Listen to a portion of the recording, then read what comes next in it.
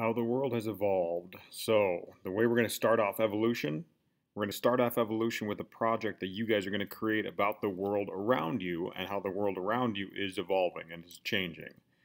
Okay, now everything in this world is constantly changing. Okay, one of the easy things you can think of is technology.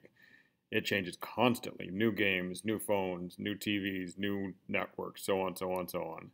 Okay, sometimes we can see that change, other times we can't. Okay, talking about the things we can't see is the evolution of species. That's the stuff that we can't see because it's going on so slowly around us. Now, when things change, like we've been talking about, we like to say it's evolving.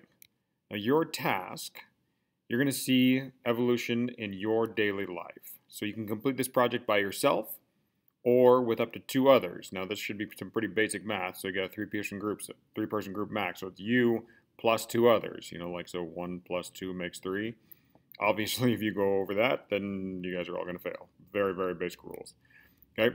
Topic of your slideshow. So your slideshow must explain and must show and explain how something has changed over time or evolved.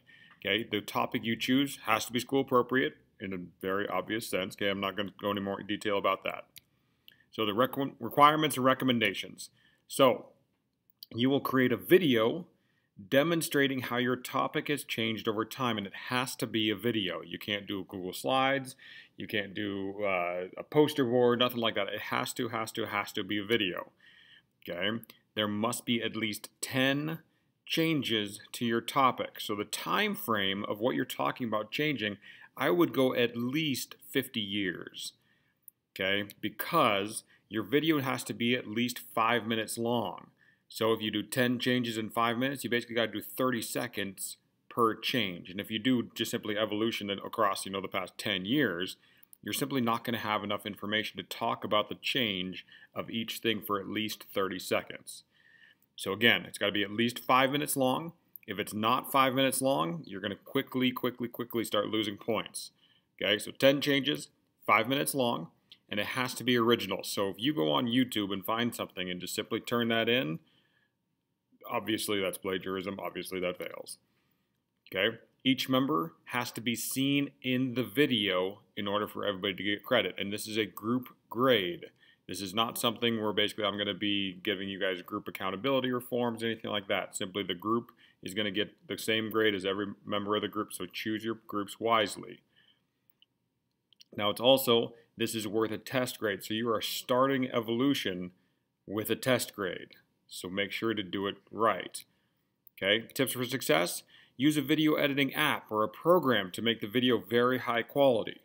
Okay, like I have an iPhone, so iMovie is what I use, and it's very self-explanatory. It's really easy to do, really easy to edit really well. Now the sound can be a challenge because since you guys are going to be filming most likely outside, if there's a bunch of students walking around, if there's wind, all the kind of different kinds of things. Okay, if your sound quality is bad, obviously you're going to lose points. The most important thing, this whole thing, very high quality. Think of this as like, you can put it on ITV News to show it to the whole school and you'll be proud of what you created. As well, don't just read the information. You got to tell a story in order to capture an audience's attention. So think of any kind of quality movie out there. It's not just telling you facts about things. It's getting you engaged. It's getting you involved in a person's story or a person's experience. Now, your classmates will be viewing your video and they will give it a grade. So, work hard. Good luck.